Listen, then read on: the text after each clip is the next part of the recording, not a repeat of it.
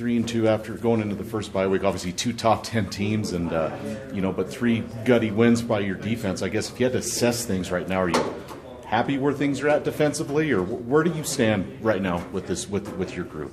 I think the thing, just looking at the last week, when you play an opponent like that, it really points out how important paying attention to the little things are, paying attention to the detail, having a sense of urgency to get the little things corrected as both coaches and as players. And so, Coach Bull says in a great way, don't let the same team beat us twice. Meaning, let's make sure we get the things we need to get corrected this week as we prepare, 1, to get better, and 2, for Hawaii, which is going to be a great opportunity for us. So, yeah, it's been up and down as far as 1 week you feel like you're doing a really good job, and the next week you play a formidable opponent, and it points out the things that need to be corrected. So we can take everything we want out of this situation. We can take the positives that came from the game, and certainly things that we got to work on. And those things are, hey, when you play quality people, you've got to do a great job running good angles to the football. The thing we talked about, keeping the cup. We got to tackle. Meaning we got to wrap up and grab a hold of people. Good players aren't going to go down, hitting them.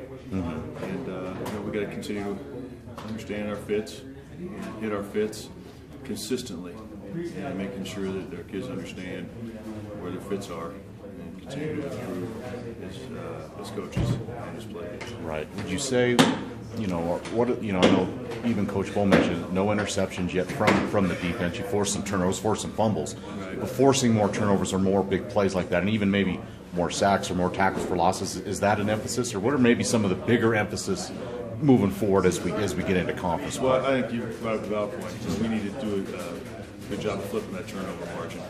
We need to get guys in a position so we can get after them, pass rush wise, get the sacks, and get the interceptions. Against Michigan State, we didn't get them in a third down very often. So you're not going to sack them if they're not on third down. Usually you're not going to intercept the ball. Get them to third down. You got to stop the run first. And so those are 2 points emphasis over the next week. That's what a bye week does for you. It enables you really focus hard on what are you doing schematically that can improve turnovers, sacks, those kind of things. And that's what we're looking at right now. When you look at the tackling, Steve, are you pleased overall? I mean, overall, are you pleased where your tackling is as a unit, or is that an area of concern right now? It's always relative. It's better than it was last year. There's no doubt about it. And we got to kind of separate 3 wins from the two opponents that we've lost to. And I think we're still trying to figure out how good are we. You come back from Michigan State and you think, boy, we got a long ways to go. And then you turn on Boise State Air Force, and Boise, can't score on Air Force and can't stop them. And so then you kind of start wondering, okay, where are we as we go into our league? And so this is going to be an interesting next couple of weeks. We'll kind of figure out where are we. Sure. How much have we improved?